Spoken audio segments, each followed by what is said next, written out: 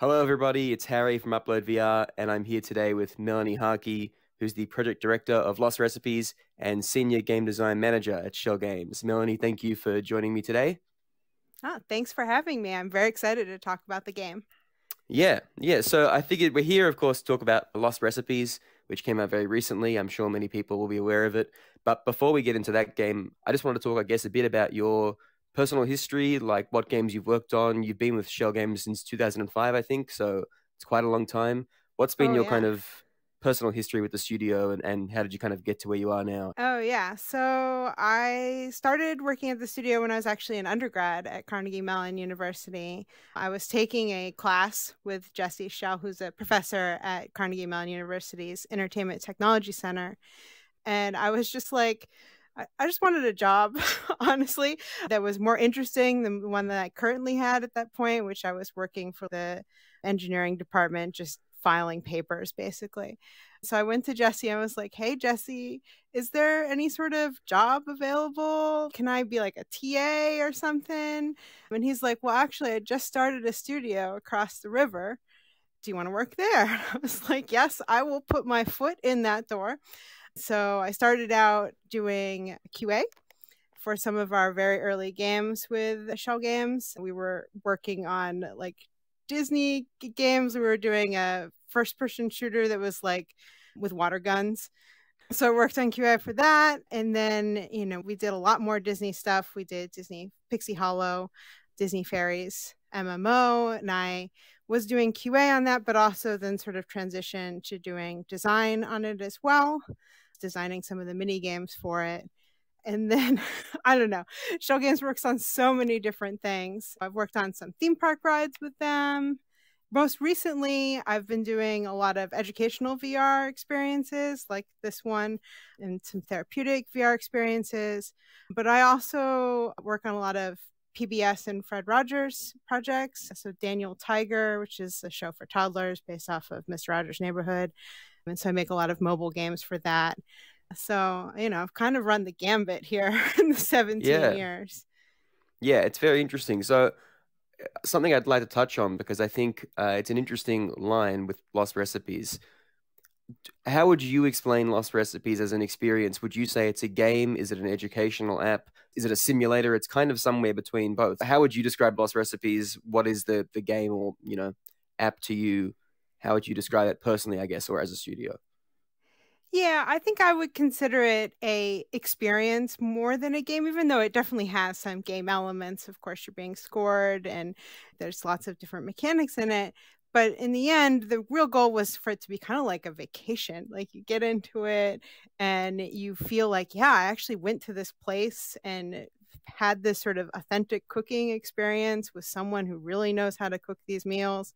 So I think it's much more like an experience than necessarily a game. We did want to attract people who didn't potentially consider themselves gamers, though I personally think everyone's a gamer, but they might not title themselves that. Instead, it's people who want to use the quest as maybe like a lifestyle tool, right? We got a bunch of people when they're play testing that said, I haven't played any games. All I play is Beat Saber. That's it, right? And they don't consider that a game either. They're like, that's my exercise routine.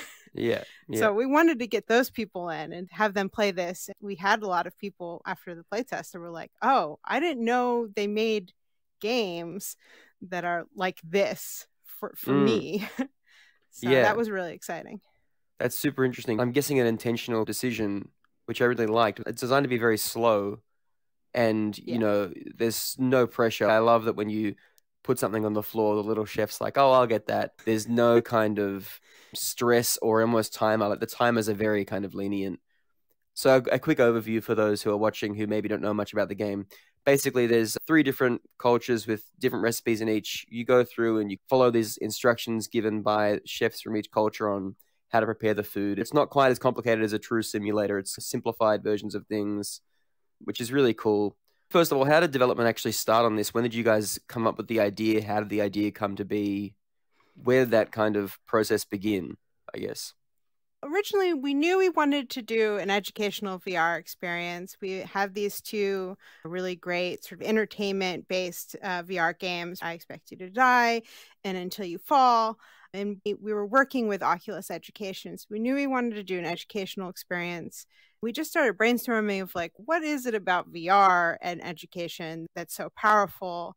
And it's really about, of course, presence, being there in the location. And then we have made a couple of other educational VR experiences before. Very early on, we converted one of our mobile apps, Water Bears, to Water Bears VR. And then we also have HoloLabs Champions. We knew we wanted to take lessons from that, but we knew we didn't want to be like a classroom experience. We wanted to be something that just a normal everyday person who's curious about things, because we all like to learn, might want to experience. And so that's really where I think cooking came from. That was like, this is a thing that lots of people like to do. And of course, we started working on this in the middle of the pandemic. We'd all been at home for a long time. And so we started thinking about, like, I just don't want to cook just in my normal house because I'm in my house 24/7. I want to cook and experience these places that maybe right now, especially, I can't get to. That really helped push us into exploring, what if you were cooking in locations that are not like your house? How did people cook in ancient times? How did they cook in like prehistoric times, even, was one of the conversations. And that really got us excited. So that's how we came to it. Yeah, that's another thing I wanted to touch on. How did you settle on the three cultures and the recipes that you picked? I imagine there must have been lots of discussion on where you could have taken it or where you could have gone with that, what recipes you would have wanted to include it and stuff like that. Oh, yeah, for sure. I mean, we talked about a lot of different places, and it really came down to what could we get good data for. That was very important to us because we did want this to be a very authentic, real experience. So we wanted to make sure it was a place that we could find a human that was willing to work with us, for the long term. We wanted to have people at the very early to research, but also looking at the art later on, everything. So that was important to us. We also, of course, did just poll the office and poll the team of like, what's exciting? What are you interested in? We had a set of books. It's called Cooking Through History. And that gave us a lot of good overview of the world and what might be interesting places. We have interesting tools that maybe are less familiar to us, or things that maybe just look different than your current modern kitchen. So that helped inform us. But then really, even with that, we had a pretty big list of like 10 places or so, and we had to narrow it down to 3. Then it was really picking out who could we find, with the exception maybe of Maya. I think Maya was just so compelling to us. I don't know how your childhood history class went, but when I learned about the Maya people as a kid, and this probably shows the problems with social studies in the United States, I thought they were like non-existent, right? That like they were wiped out.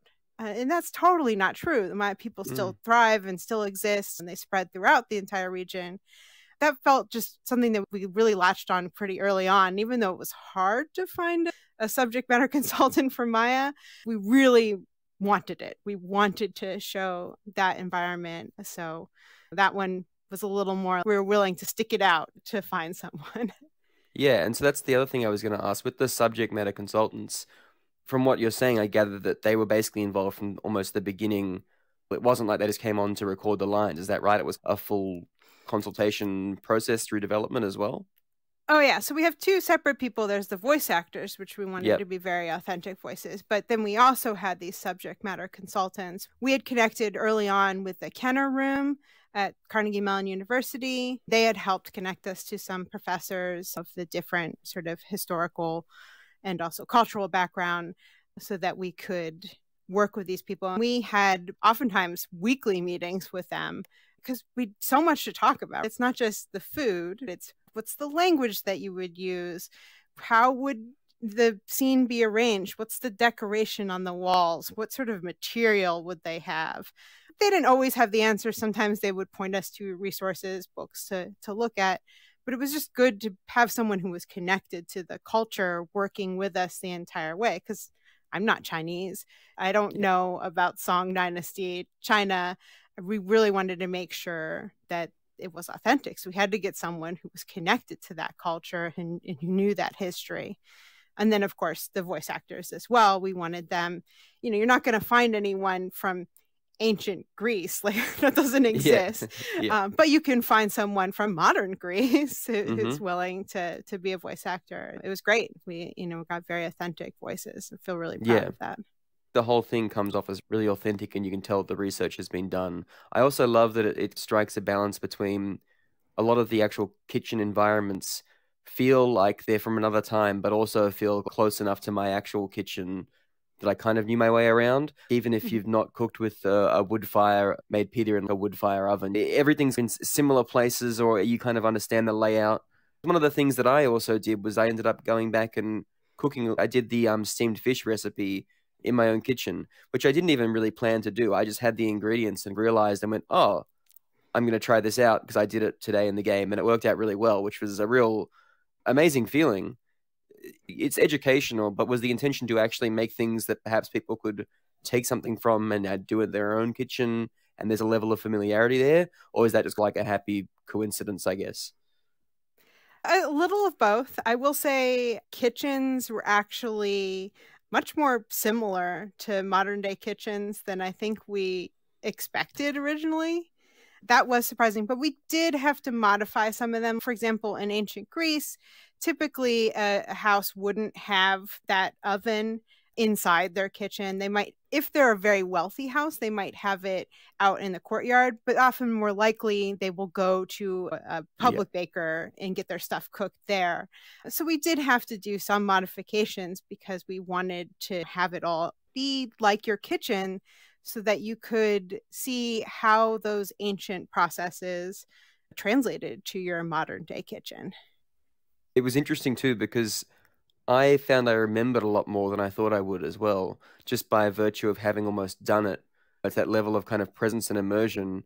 I did go back and skip through the recipe to give myself a refresher, did some of it again, and I was like, oh, okay. But a lot of it I remembered. And I think what's really cool too is that a lot of the focus is non-specific. It's very much like a splash of this, it's ratios, this much, double that. So you can take that no matter whether you're using a cup of something or a tablespoon or whatever, you can adjust that yourself very easily, and it's way more memorable. So I really loved that. I thought it was an amazing byproduct that I wasn't even really expecting to come from my time with the game. It was really special to feel like I had learned something without going through a recipe book either. It didn't feel like I'd sat there and read something or watched something. I felt like I'd done it and then I did it again, but not in VR. Often you do things the other way, where you do it first in real life and then you're comparing it. So that was really cool. That really stuck out to me as something that I didn't expect, but lovely to have happened. Yeah, we definitely wanted people to try these recipes in their own homes. We didn't want people to get bogged down in like super details. And in fact, a lot of ancient recipes, they're not going to have those super Yeah. details anyways. It's not like it Yeah. has a list of like, yeah, they used a cup, a tablespoon. They Yeah. don't have that level of detail for a recipe from ancient Greece. And we didn't feel we needed it. In fact, when we first started doing the recipe cards that are in the game, we had a lot more details originally when we first put those recipe cards together. What we found is people got really bogged down in the detail of like making sure that the color of the liquid that they've made exactly matched the picture that's on Yeah. there, and that they measured it exactly. It started to feel really stressful to people. That's not what we're going for at all. We want you to feel accomplished, that you can do these things in cooking. So we did purposely move the details to more things like ratios and things that were easier for people to translate and be like, yeah, that seems good enough. And then we also added, of course, the sort of gamey feedback, little sparkles to say, oh, yeah, you've done it. It's good. You've put in enough wine. Yeah. So that way people didn't have to worry too much. As someone who really likes to cook generally, I find too that people who don't cook often get bogged down with stuff like an actual recipe because they get almost overwhelmed. Like you said, it becomes a stressful thing of like, oh, I've got to be putting in the exact amounts of this and doing this and this and this. Not enough people free themselves of that and realize you can look at a recipe and completely adjust a lot of it, and it still often works. I think there are very few things in cooking where you don't have a lot of leeway. I would like to think that someone might come into this and go, oh, cooking in general is not as involved or technical as I might think it is. It's a lovely way to reset your mind and reset the expectations of what cooking can be, coming at it from an enjoyment first perspective, as opposed to, oh, it's a list, it's a chore that I have to do. I'm ticking things off. We're about, what, 2 or 3 weeks away from launch now. Are you guys happy with how it's gone? What's the feedback been? What have you been hearing from people? It's been very positive. I think we've got lots of feedback of people, sort of saying that this is not like other cooking experiences. I think a lot of, especially VR, but I think even just in general, cooking games tend to be frantic and sort of silly. It's all about the plate spinning. Let me get this thing done really fast, serve as many people as possible. And mayhem as well. Lots of chaotic, things are going everywhere. People are chucking things at each other unintentionally, intentionally. I certainly love those games, but we did purposely try to make something different and unique. People have really picked up on, this is a game where I can sort of relax. I can chill in it. And that's definitely the vibe we were going for. We wanted people to feel like this is a cozy vacation experience. The feedback has been very, very positive. We're very excited about the reviews that we've gotten thus far. So I think it's going well. And can we expect any updates in the future? Have you guys considered implementing hand tracking? Is that something that you tried and maybe became too complicated? I can see it making it more stressful because there's more to kind of think about as a player. Is that something you looked at? Because it feels like it almost could work, maybe, depending. Yeah, so we actually tried early on to do like hand presence, because right now we're very, Job Simulator's term, tomato presence, right? You pick up something and your hand turns to that something. Really, it just became much harder to do things. People started to look at the technique of how they're holding the hand, and I think it took some of the enjoyment away. I will say it also made somewhat problematic for things like stirring, because we do a lot of fakery with physics so that things don't go flying everywhere, because we didn't when you're want moving that your hands, I can see how you exactly. In real life, when I'm holding a thing and stirring, my spoon hits the edge. I don't bust through the pot. But of course, in VR, I don't have that real physical pot with me, so I can totally bust through the sides of the pot. It made things feel like they were unintentionally doing stuff. We didn't want that. We wanted every motion that the user does to feel it is a physics game, so I'm sure it still has some wonk in it. But in general, we wanted people to feel like they had control, that they weren't accidentally throwing things. As far as an update goes, that's really, stay tuned. I can't really speak to that yet, but we really like the product. We really enjoyed working on it, and we'd certainly love to do more, I think. Yeah, because that's the only other thing I was going to ask, which I'm sure you'll probably give a similar response, was it feels ripe for DLC with new cultures or whatnot. Even if you can't confirm whether, DLC is on the way, is that kind of something you guys thought about? Like, oh, we could expand this, adding another culture or adding more? Obviously, you had lots of ideas at the start.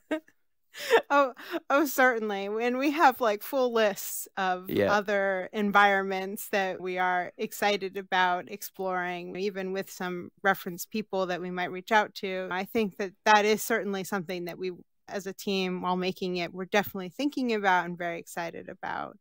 No promises or anything, but we'll stay tuned, hopefully. Yeah. Before we go, is there anything you'd like to say to people who have played the game? Any message you want to put out there? Shout outs, thank yous, anything like that? Anything you'd like to say to the community behind the game? Well, certainly I would love to thank our subject matter consultants and our voice actors, because I think without them we wouldn't have a game. And really, I just hope everyone gains some new appreciation of both how different and also how similar all of our cultures are, how familiar cooking is, and how it connects us all together as people. Yeah, lovely. Totally agree. Well, thank you very much for joining me. That was a lovely conversation. Yeah, hopefully we'll speak again soon. Yeah, thanks so much for having me.